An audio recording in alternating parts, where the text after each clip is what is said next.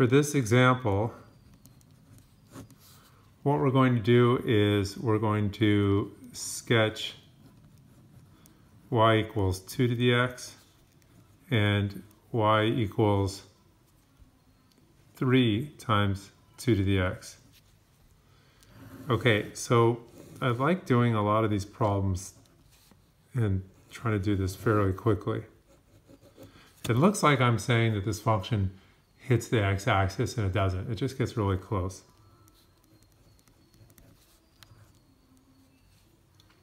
So what happens when you multiply a function by a positive number? If that number is greater than 1, what happens is it stretches the function out. But I think a really good way to look at this is just simply by plotting some points.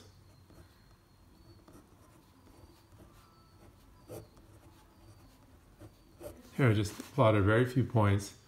If I multiply the function by 3, I'm just going to take all of those points and multiply them by 3.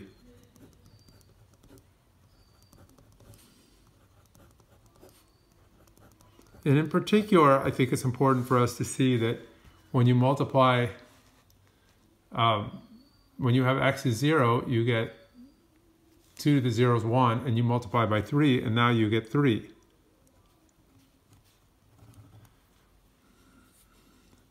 But for -1, you still have 3 times a half. It's down here. I didn't go any further, but if you had 3 times a fourth, it's down here. 3 times 8, down here.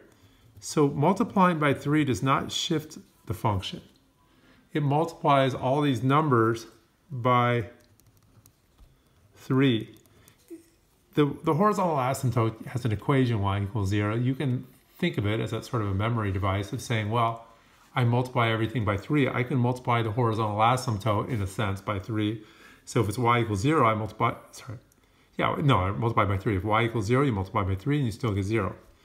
And so this whole thing goes like this. So what looks different? They're both increasing. They both have the same horizontal asymptote. The y-intercept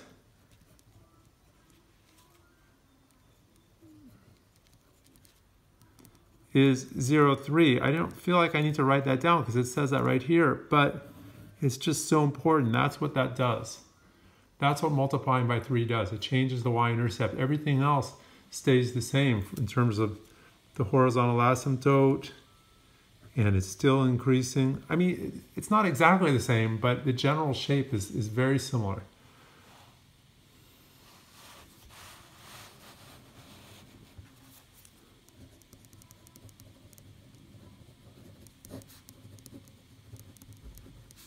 So here we'll sketch y equals 2 to the minus x and 3 times 2 to the minus x. 2 to the minus x looks a lot like 2 to the x, except it's a reflection around the y-axis. It's decreasing. Multiply by 3.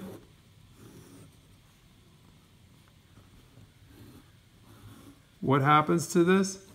Looks very similar. Here we have the horizontal asymptote y equals 0. Multiply 0 by 3 and we get horizontal asymptote y equals 0. But what's the big difference is the y-intercept becomes 3 now. They're both decaying. Notice this is 2 to the minus x. If you have a number greater than 1 to the minus x, or a negative number times x, it's going to be decreasing. Still we have that. We have 2, a negative number times x, so it's decreasing.